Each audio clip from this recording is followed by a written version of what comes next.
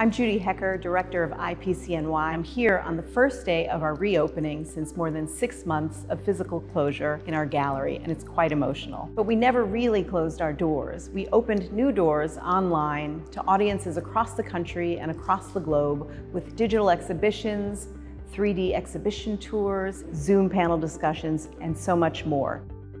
So what is IPCNY? IPCNY is Emerging Printmakers. Priceless, really. International Print Center for Artists is priceless. IPCNY is my paper print family, our paper print family. IPCNY is a hub for layers, process, multiples, and the social. It was really like a hub where people came together and we could talk about what we loved, which was printmaking. It's a place for people to get together from all around the world to share their story and hear other people's voices through print. IPCNY is incubator, facilitator, enabler. Although tiny in size, IPCNY is gargantuan in ambition and impact. I think our program has always championed artists at all moments in their careers. This has evolved in exciting ways as we bring new and diverse voices to the gallery, whether as an artist in residence, as a mentor or mentee in our professional development program, or as an artist from another region who is exhibiting in New York for the first time. New Prints is a twice-a-year juried exhibition that's been going on at IPCNY since the very beginning. It's an open call and it casts a wide net. In 2017, IPCNY added the Artist Development Program to the New Prints program, which was sort of an extra way for IPCNY to help nurture young printmakers' careers. There's an in-house small studio that's available, and there's also a partnership with Robert Blackburn Workshop and Lower East Side Print Shop. As an artist and trustee of IPCNY, it's exciting to see works go from the New Prints program on these walls to go to major museums around the world. My works were part of the New Prints Winter 2018 exhibition at IPCNY. That was the first time for me to work in the New York City, and after that my career has really changed a lot. I believe that IPCNY believes in cultural diversity. They understand how histories and culture are so connected to each other, and the way they are supporting young and emerging artists from all over the world who are doing great in the field of printmaking is great. We're the only nonprofit exhibition space wholly devoted to the medium of prints, which means we're a flagship hub for the medium. We provide a platform for new and critical works by artists.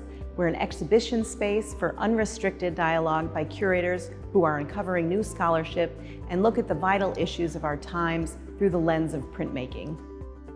IPCNY supports focused, critical exhibitions and the voices of independent and under-recognized scholars who present original and compelling research and urgent perspectives that might not find a platform elsewhere. Exhibitions, like Edge of Visibility, present the unusual strategies and the resulting profound meaning of prints with a reduced level of visibility, or Pulled in Brooklyn, the first exhibition to highlight the deep network of printers in that robust, historic borough. Hi, I'm Natasha Becker and I'm one of the curators of this exhibition. Living in America is an exhibition in 4 acts.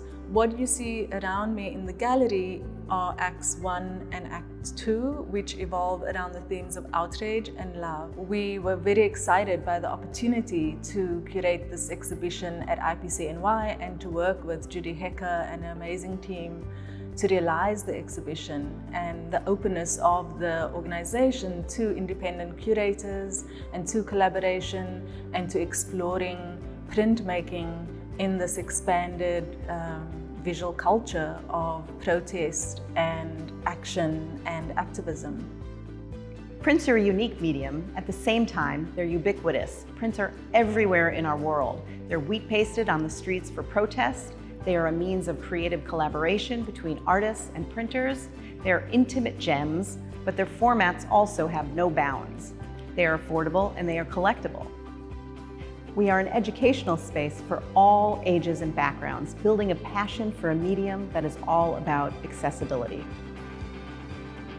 We are small, 1,500 square feet and a staff of 5, but we think big. The New York Times called us a scrappy nonprofit space and gave us our first review with a landmark show, Black Pulp. New York Magazine named our first fully digital exhibition this spring as one of their top choices, just above the Frick. Ann Coffin opened IPCNY 20 years ago with a vision, and I've had the privilege of being director the past 4 years.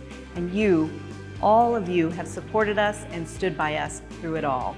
During this pandemic, your support has never been more critical because our typical sources of funding are and will be under great stress. And so we need your partnership and generosity now more than ever. There are a few places in the art world where each and every donation can have such a big impact.